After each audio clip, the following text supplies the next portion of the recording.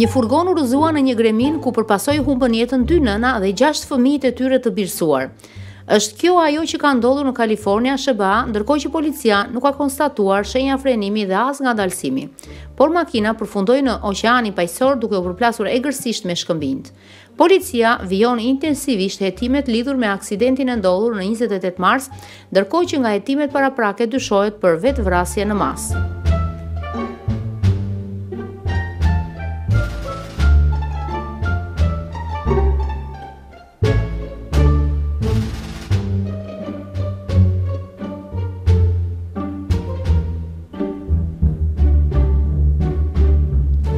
Natën e së premtes u hoq dorë zyrtarisht nga kërkimi i trupave të 3 nga 6 fëmijët për shkak se nuk u gjetën askund, duke u deklaruar kështu të zhdukur.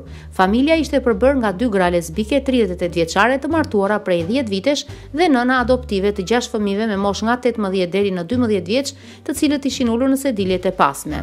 2 gratë, Jennifer dhe Sarah Hart, gjetën vdekjen e menjëhershme, ashtu si kundër 3 nga 6 fëmijët.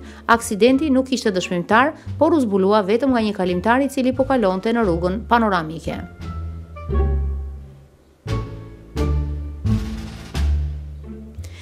Fëmijët e 2 grave kishin telefonuar entin për mbrojtjen e fëmijëve për të denoncuar keqtrajtimet, po kur ata mbritën shtëpia ishte bosh. Familja ishte nisur për një shëtitje nga e cila nuk u kthye kur. Zonja De Kalb deklaroi se njëri nga fëmijët, 14 vjeçari Devonte, kishte shkuar në shtëpinë e tyre për të kërkuar nëse mund të fshihte ushqim pas kangjellave të tyre për shkak se nënat i linin pa ushqim si ndëshkim. Ndërkohë, vajza Sierra kishte shkuar në shtëpinë De Kalb duke deklaruar se një nga nënat e rrihte egërsisht. Një nga gratë, Sarah, kishte pasur probleme me ligjin dhe në vitin 2011, kur ishte deklaruar fajtore për rrajen e njërës nga vajzat, por më tej kërkoi ndjes duke thënë se kishte humbur durimin. Megjithatë, miqtë e tyre thonë se të 2 nënat i çonin shpesh 2 fëmijët për ekskursion në male, në kamping apo stërviteshin në ajër duke shfaqur anën e dashur të mëmësisë.